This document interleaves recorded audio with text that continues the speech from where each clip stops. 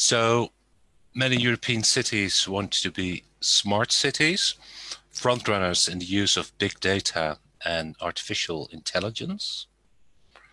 But a smart city is not necessarily a just city, a green city, or a wise city. Smart city policies need to be guided by public values. The Corona crisis has given a boost to smart technologies, from teleworking to remote learning to e-commerce.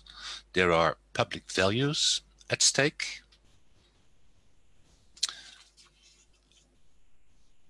And in the next slides, I will give you some examples of how smart technologies can undermine public values. Just a minute. Yeah.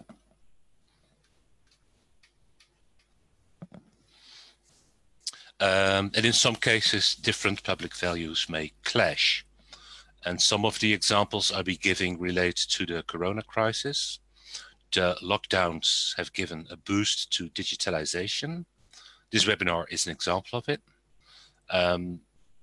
Smart technologies help us get through the crisis, but we should think about the public values which are at stake before making our current reliance on these technologies permanent. So this first example is a cute example from Colombia. Small robots delivering food to Corona patients who were in quarantine. This way, contact between humans is minimized. Do we want this to be the future of delivery services? How would the proliferation of robots impact the distribution of public space, especially on pavements? Public space, after all, is a scarce good. Do delivery robots steal jobs from delivery workers? Are those delivery jobs decent jobs that we should retain? Or does the production and maintenance of robots create new and better jobs? These are questions a government or a local council should ask before allowing and promoting delivery robots. And as for values, you see that efficiency might clash with the quality of public spaces and with social equity.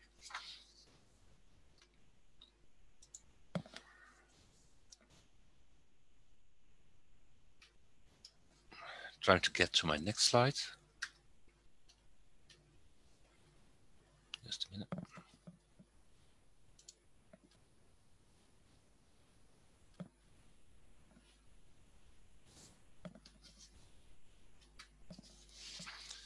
It's about serving robots, and they raise basically the same sort of questions as delivery robots.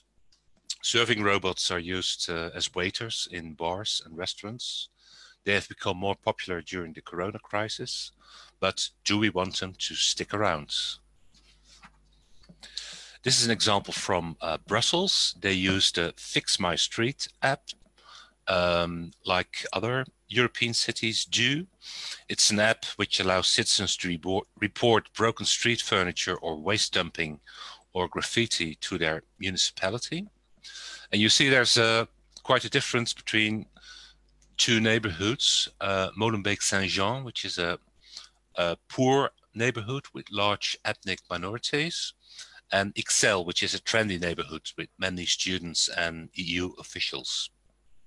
So what would happen if the decisions on maintenance of the public space were automated and based exclusively on reports via the app?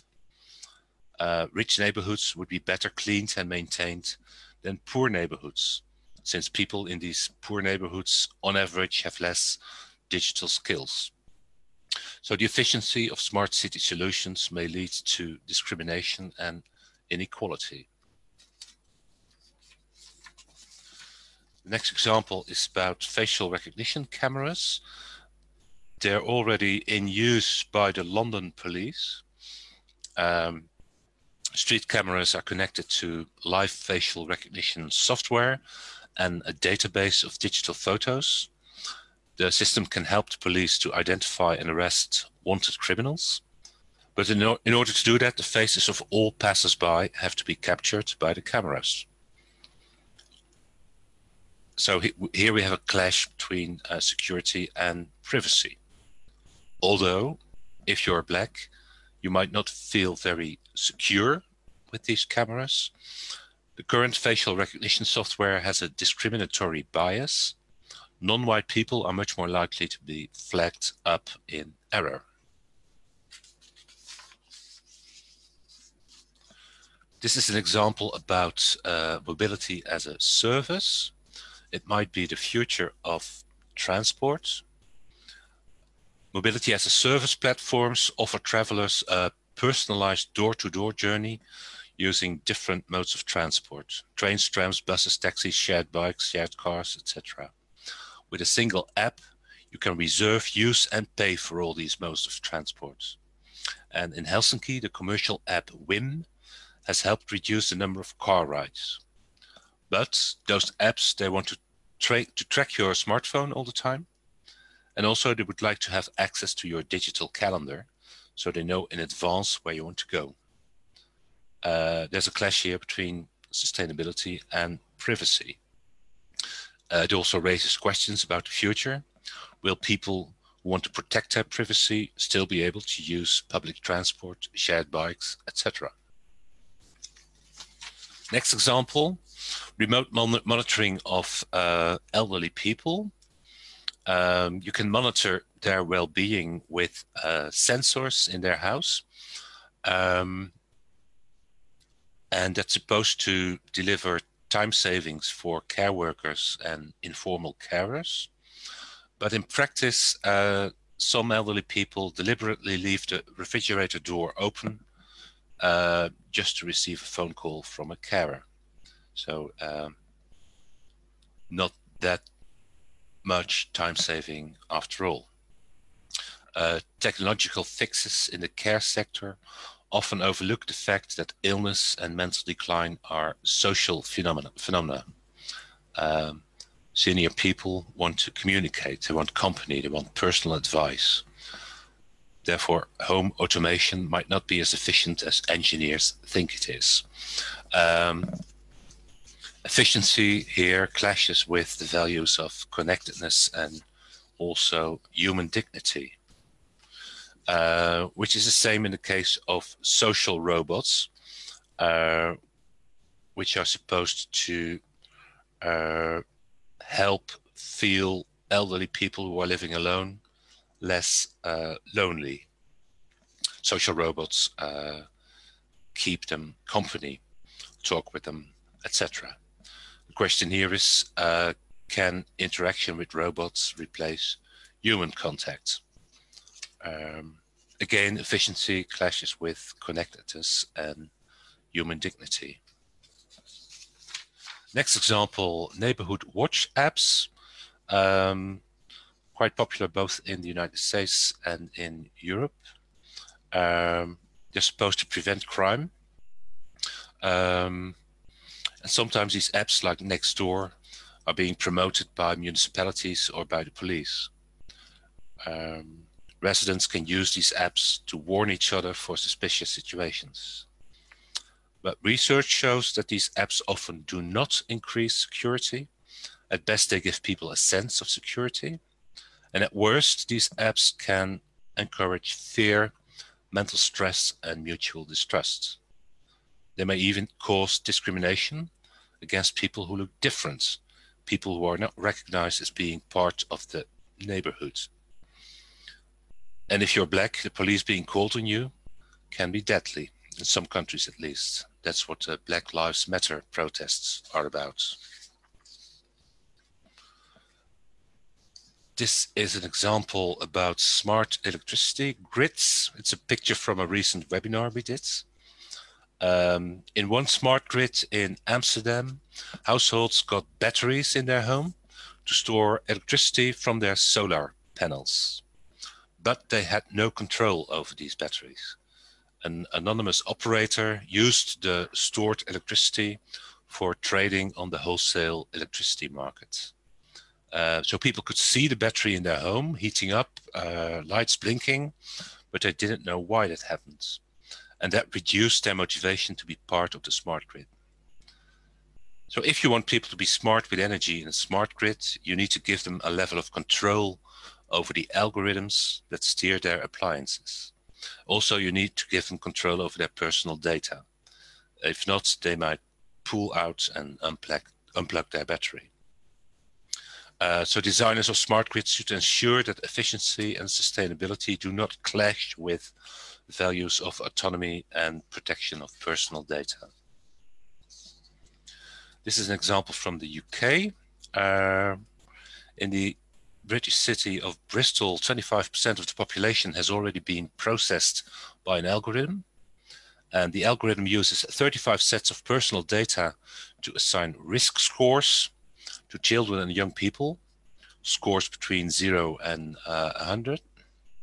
And these scores predict the risk that an individual becomes a victim of child abuse. So the more your characteristic match with the characteristics of previous victims, the higher your risk score.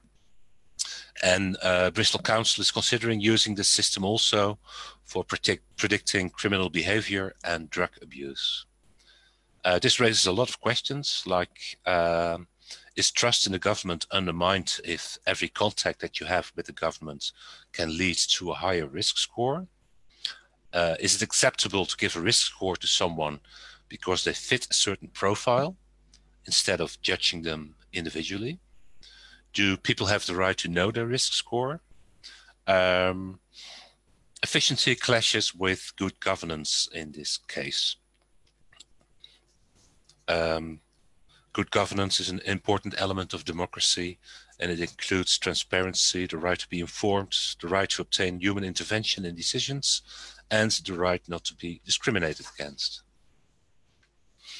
And during the corona crisis, some British councils have even gone farther and started cooperating with private data brokers, freely exchanging lots of personal data, mixing consumer data and citizen data, feeding them into algorithms in order to predict which citizens might encounter social problems during the corona crisis. It is often questionable whether the data companies have acquired their consumer data lawfully. And it is questionable whether councils have the right to hand over your data to commercial parties. So the question is, do we want these big brother practices, however well-intentioned, to become entrenched after the corona crisis, after it's over? Is your risk of marital breakdown, as you can see in the picture, is that really a matter for the council or for data brokers? Citizen scoring, by the way, will be the subject of the next CDN webinar on 5 November.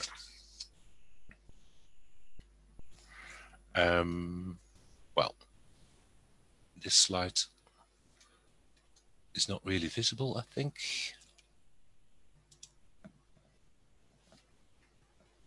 Just a minute.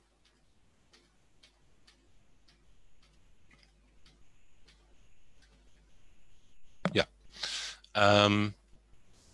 You can wonder what the future will bring once risk scores are combined with the data from live facial recognition cameras. With these two elements, you already have two essential building blocks of the social credit system in China. The social credit system, which is a very invasive and pervasive surveillance system. Is that the future that we want?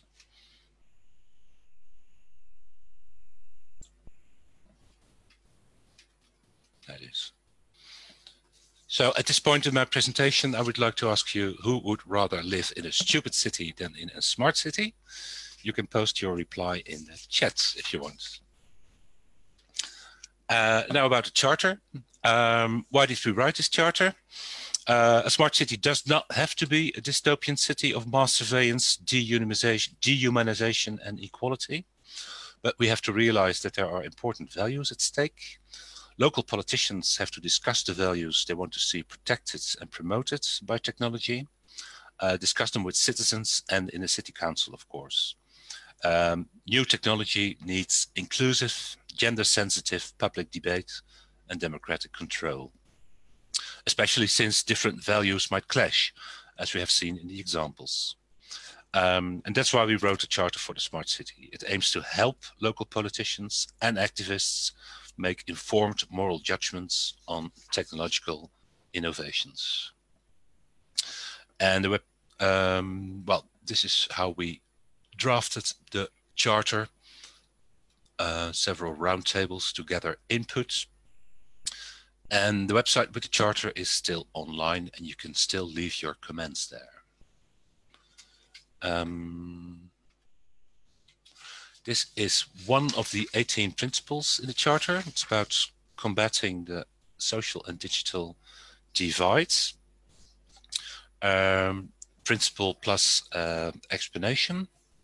And of course, this is especially relevant in the corona crisis. Many forms of inequality have grown during the crisis.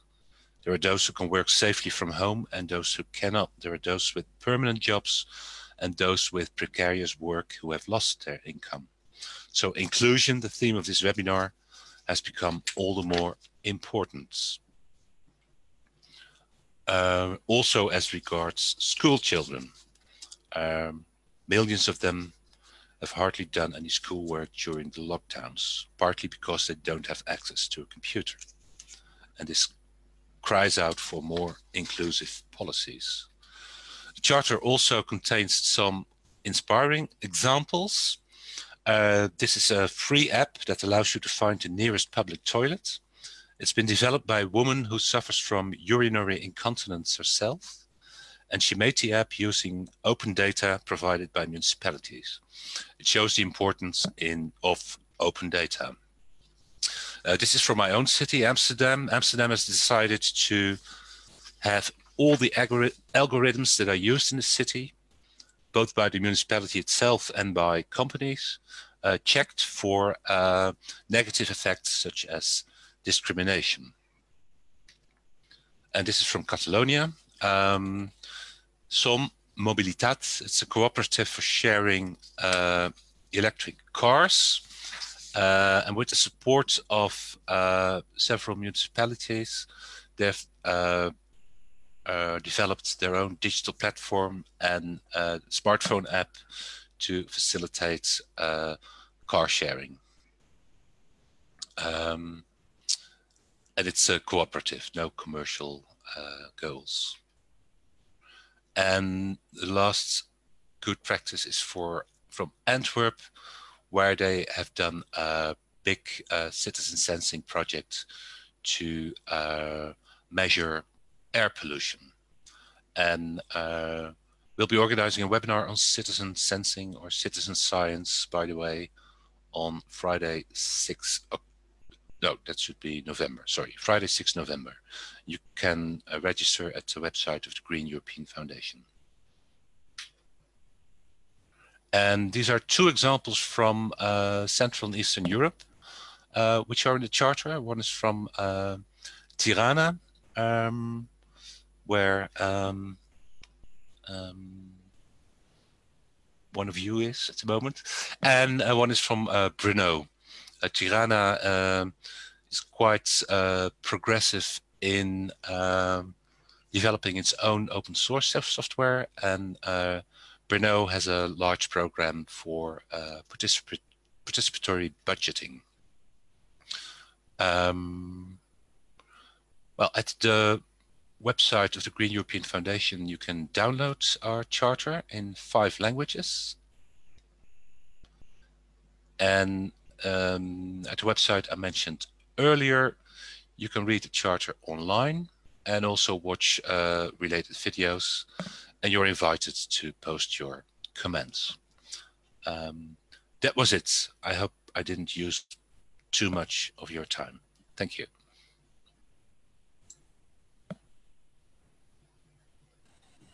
Thank you, Richard, a lot, and for bringing this term also, dump city. We were hoping to coin it in our publication, but I guess somebody already coined it. And yeah, I would like to give now word to Hannah, that will talk to us about inclusion.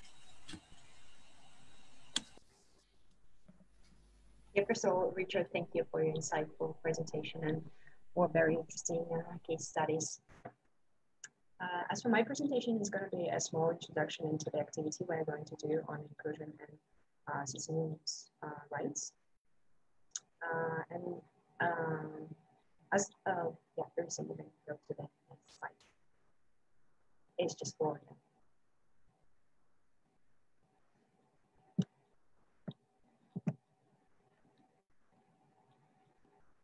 Can you hear me now better?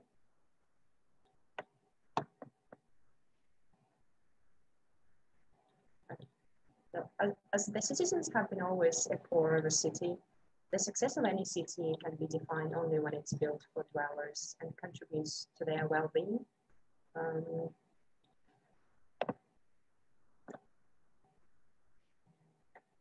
And when we talk about the concept of smart cities, so we often think about inclusive cities that are smart enough to provide sustainable, accessible, as well as eco-friendly urban infrastructure and solutions to their citizens that can ease their lives and also make them more engaged in the places they are living in. But in reality, as Richard mentions, a lot of smart cities neither smart nor inclusive and leaving millions of people behind. For example, according to the Smart Cities for All global survey, 60% of global experts believe that smart cities are failing persons with disabilities. And speaking in the European framework, there are 80 million people living with disabilities in Europe, and these citizens are hardly going to appreciate smart buses or flashy pop-up stores unless they have basic access to their mobility equipment. And it's not just about people with disabilities, but a wide variety of social groups, because smart cities involve the complex web factors that make them inclusive. And as you could see on the previous slide, we can in brief talk about 3 dimensions, which is spatial inclusion, and it is about guaranteeing providing affordable necessities such as housing, water, and sanitation.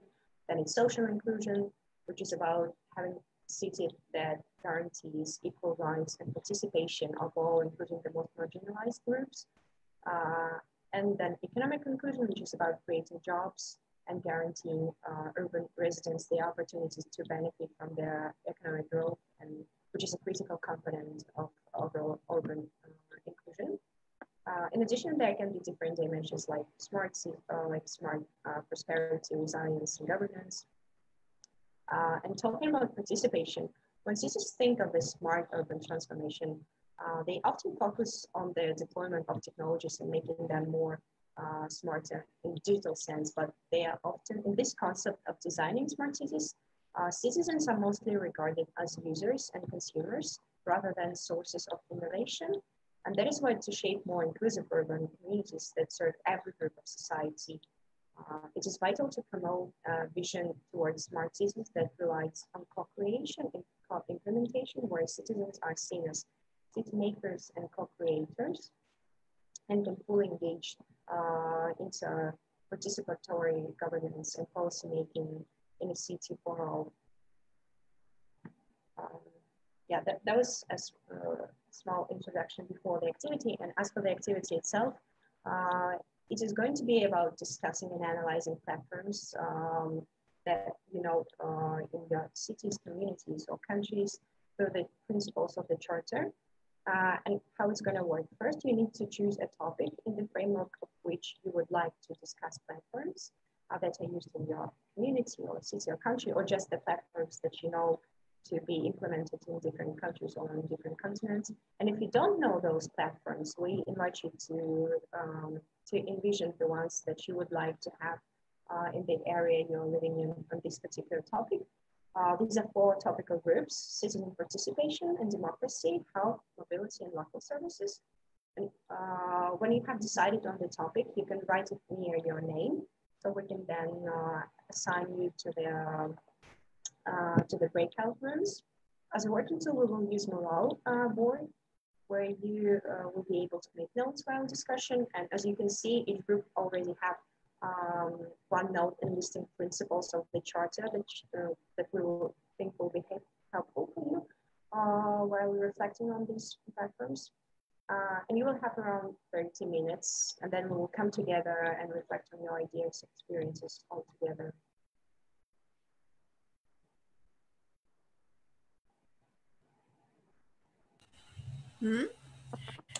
Thank you, Hannah, and thank you, Richard, also for